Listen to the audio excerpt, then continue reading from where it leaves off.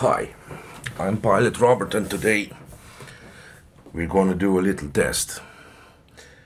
As you probably saw on my old videos, I have a multiplex twister with the Dr. MadThrust afterburner. It works on a 3-cell battery, and as you can see from the videos, it works great. But just today, the viewer sent me a question that he also has Dr. MadThrust, and it works perfectly on a 3-cell battery, but when he plug the 4-cell battery, the afterburner just burns red. Nothing else happens. So I got interested too to see what's with this, so I decided to make this little test. Here on the table I have the 3-cell battery, the 4-cell battery, and the 6-cell battery. If we try these 3 batteries and get a good result, I think that even up to the 12-cell battery it would work. So here I have a servo tester. This will be our throttle, the batteries for the servo tester, and I always have a spare afterburner in my storage. So today I took a 90mm afterburner. So first we will begin with the 3-cell battery, so I will put this aside for now, and this we will put them here and open the afterburner from Hobby King. This is a 90mm afterburner.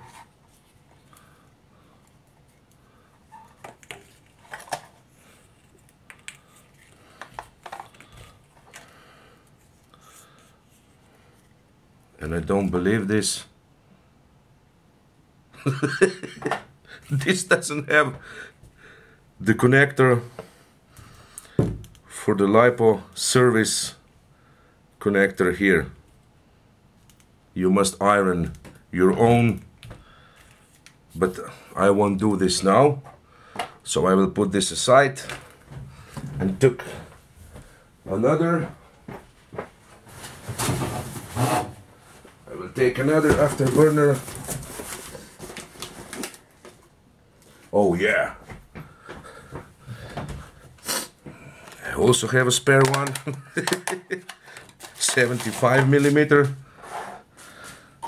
and this one, let me show you. This one already has this connector, unlike this.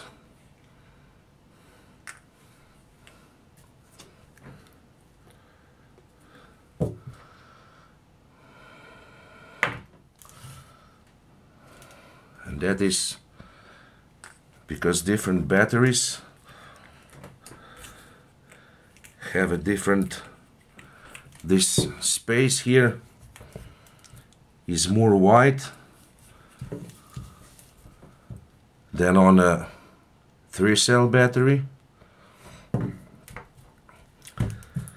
So the 3-cell battery we will try with this, and the other 2 we will try with this. We will just try to put these cables in without soldering anything on. So let's begin. First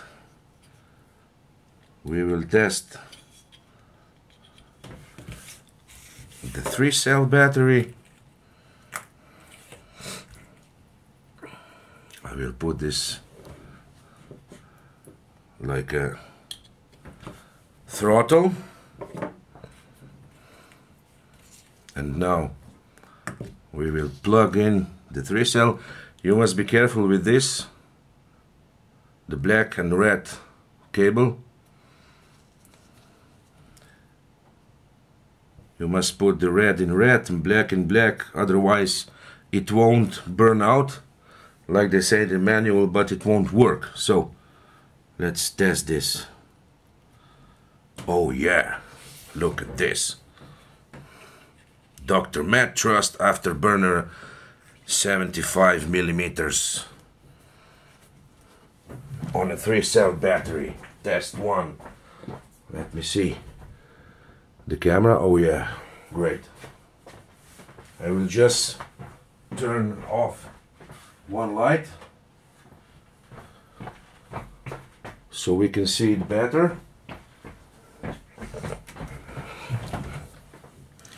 Let's test this on the 3-cell battery.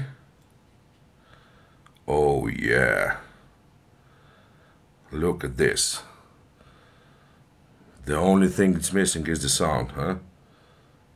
But nevertheless, this is just the test for the afterburner. So we can see now that this is working. I will try to connect the other one here in the dark. This is the 3-cell test. I will unplug this and this, put this aside. We will now take the 90 millimeters afterburner. Let me just put this here like this.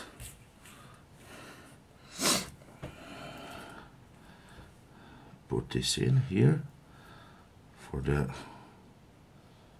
throttle like this. And now we will test the 4-cell battery. I hope that this will work without the proper connector.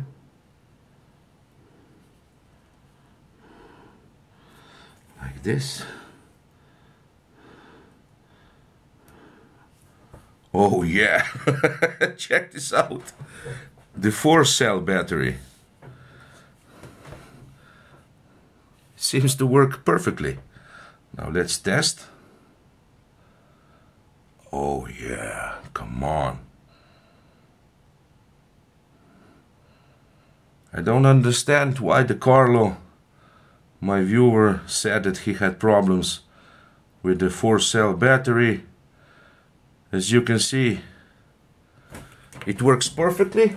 I will put the lights back on so you can see that this is a 4-cell battery. Let me show you.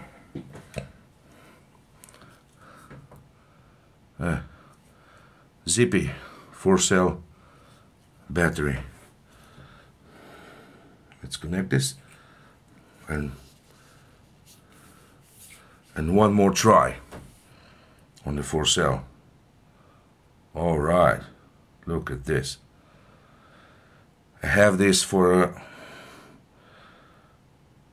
the Daft Hobby Viper Jet. I will put them on. So this is the 4-cell battery. I will unplug this, and now we will try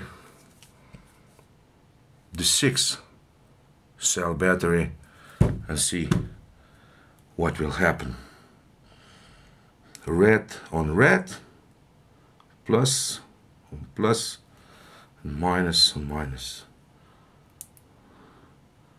Oh yeah, this is great.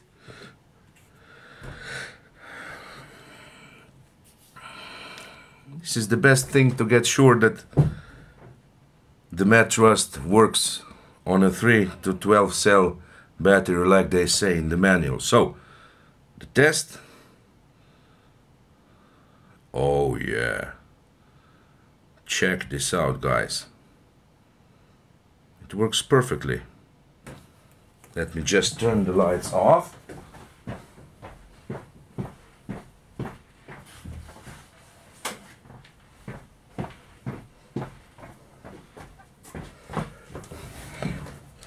and try it one more time. Sorry.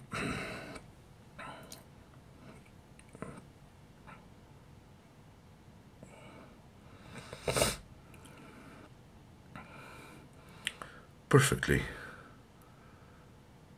On a 6-cell battery. It doesn't matter what capacity you have, only that it is from 3 to 6 cell.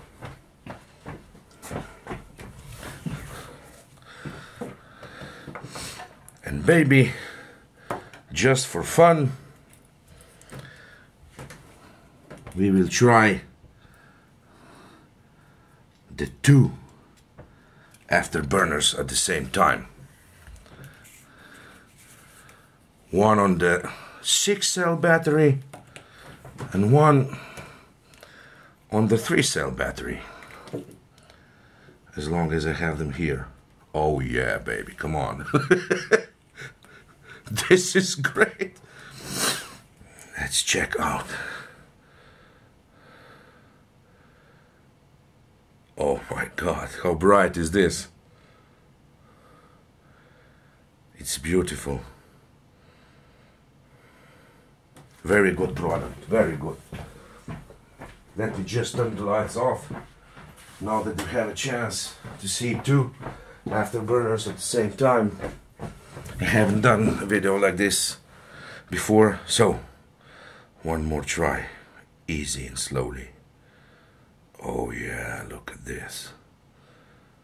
Great colors. Very bright. Turn the engines off.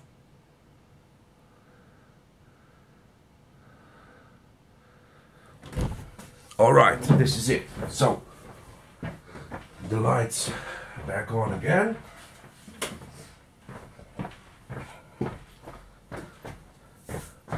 And this is the result of the test. We tried afterburner on 3-cell battery, on a 4-cell battery, and on a 6-cell battery. And on all batteries it works perfectly. 75mm afterburner and the 90mm afterburner. So Carlo, if you have a problem that your afterburner does not work, probably it's in this, in the electronics. Otherwise I don't know what else to tell you. If it doesn't work properly, send it back or get another one, because it only costs $13 on the Hobby King. So how can you go wrong if you buy a spare one like me? Just in case, like Captain Blush said, you never know when you're gonna buy another EDF jet, and you can use this great and beautiful afterburner. So pilots, this is it.